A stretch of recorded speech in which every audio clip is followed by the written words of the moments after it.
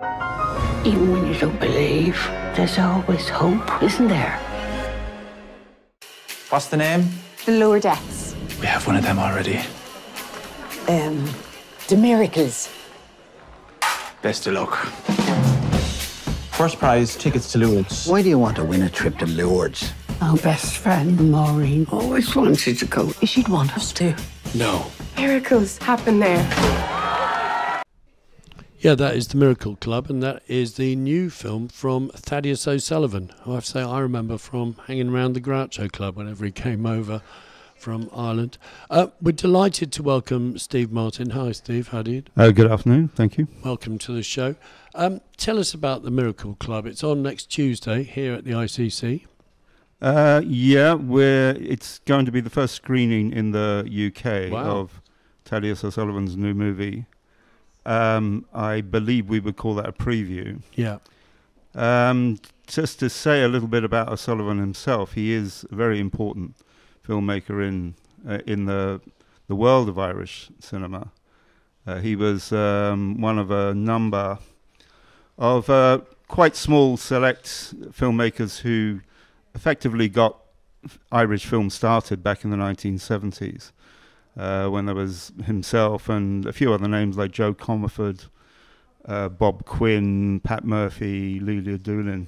Is this before Neil Jordan, or was Neil Jordan part of that? This is crowd? really back in the time when, to quote Peter Lennon, who made the very important film documentary Rocky Road to Dublin, would say that Ireland almost had no film culture, very, very little. We were known for our literature, we're known for our music, but we weren't necessarily known for our film or indeed our visual arts more generally. I mean, we had our moments, but not too many. And Thaddeus O'Sullivan was one of a small group who almost literally, you could say, began making movies out of thin air. They had very little in the way of budget, they had very little in the way of backing. And O'Sullivan probably made his breakthrough movie with one portmanteau film called On a Paving Stone Mounted, which is rather rare and difficult to get hold of, but I think you probably can find it somewhere on the internet. We showed them all here as a retrospective of Thaddeus's films in here. And he also made that lovely film, The Woman Who Married Clark Gable. Woman Who Married Clark Gable is particularly special because it shows that cinema was such an important medium. It was about this woman who, kind of in a drab marriage, stars Brenda Fricker and Bob Hoskins, and it's a bit like it's almost like it foreshadows Woody Allen's movie Purple Rose of Cairo, where this woman disappears into the fantasy world of being in love with Hollywood film stars. And then around about, I think it was probably around about 1990, he made December Bride, which was an exceptional adaptation of Sam Hannibal's great novel, which is set in a community which gets very, very little spotlight put on it, which is the Irish working class Protestant community. Well worth seeking out. With Donald McCann, Ciarán Hinds, and Saskia Reid. Well worth seeing. But to talk about his latest movie, it's a very interesting piece. I think, to begin with, it was, I think what we would have called it, I thought it was going to be a very sweet, light-hearted movie about a group of people who are kind of coming together at odds with one another to some extent, but beginning to reconcile their differences. And I say it began light-hearted, but it goes into some very dark places along the way. There's one line in it where one of the characters says, "It's the guilt that kills you." Well, actually, it's got a top-line cast in Maggie Smith, Kathy Bates, and Laura Linney. Absolutely.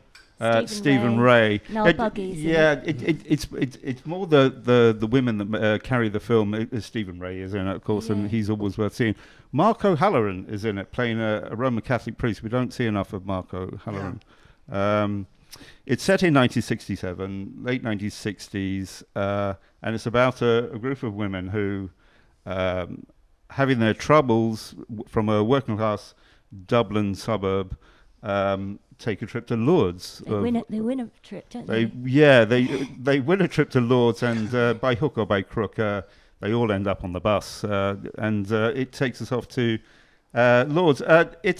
I was watching it, and I was thinking that this is going to be a very interesting film when it goes on general release in Ireland, because if we understand that phrase, the past is a different country, I think modern Irelanders are going to find this definitely a different country to the one that they understand now. Yeah. Congratulations. You can't go. I'm going. What'll I do on me own? Go back to bed. You're coming back, Ma. Maybe. Maybe not. Holy Mary, Mother of God. I thought I could believe it. Excuse me. Who is it? Maureen's daughter. We all thought she was dead. Hi. I wouldn't have recognized you. 40 years would do that, do you? Is there only one bed? Your ma wouldn't have fussed. I am not my mother. Ain't that the truth? Oh, you remember me. I was sure you wouldn't. Who forgets family? Yeah, who does that? Why did you leave? Never come back? Leave? I was banished, Eileen. Our Lady. She's going to help us. There's where she appeared. Right there. She told everyone to come and bathe. I say it's bitter cow. Oh, no, it's a miracle. We ready? I'm not. It is interesting what they do with the aspect of the trip to Lourdes in the story, because I think we would probably have expected people in that time to have gone there unquestioningly, fully engaged with the idealism of it all. But they do raise quite a few questions about it. Are we supposed to believe all this? One of the characters actually uses the phrase hocus pocus at one time. What I think is there are many, many good things about the movie, but I really liked the way that O'Sullivan sets up that world and recreates that world really very convincingly. There can't be much of what was around in 1960s Dublin, can't be much of it left now, but they did find enough locations to make it very convincing. O'Sullivan has in the past, he's directed episodes of Call the Midwife. Mm-hmm. And it's kind of got that feel to it. He recreates that world, that time, with a little bit of gloss, it's got to be said. But what I really like is the way he lets his camera do the talking. Yeah. He takes us into these houses.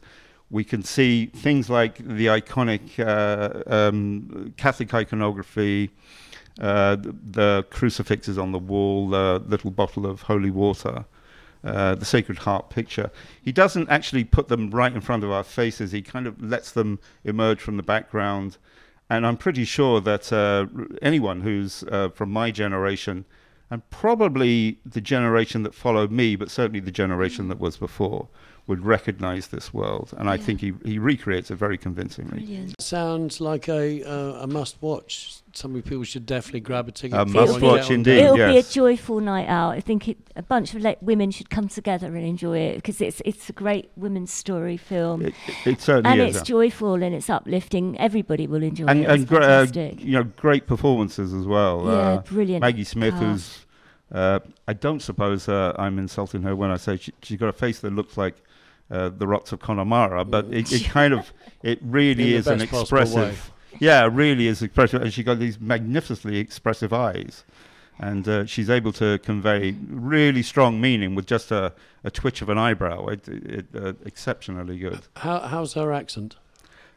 Excellent. I would not know the difference between hers and, what should we say, an authentic Irish accent.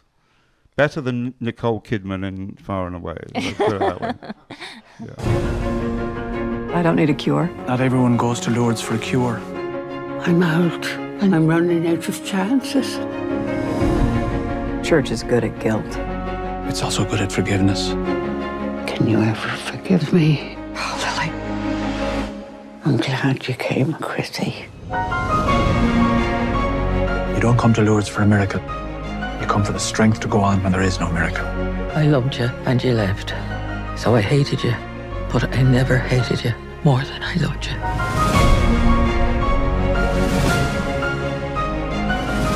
Even when you don't believe, there's always hope, isn't there? Did your wife pass away on you? She's in Lourdes. There's a miracle for her. You, shopping.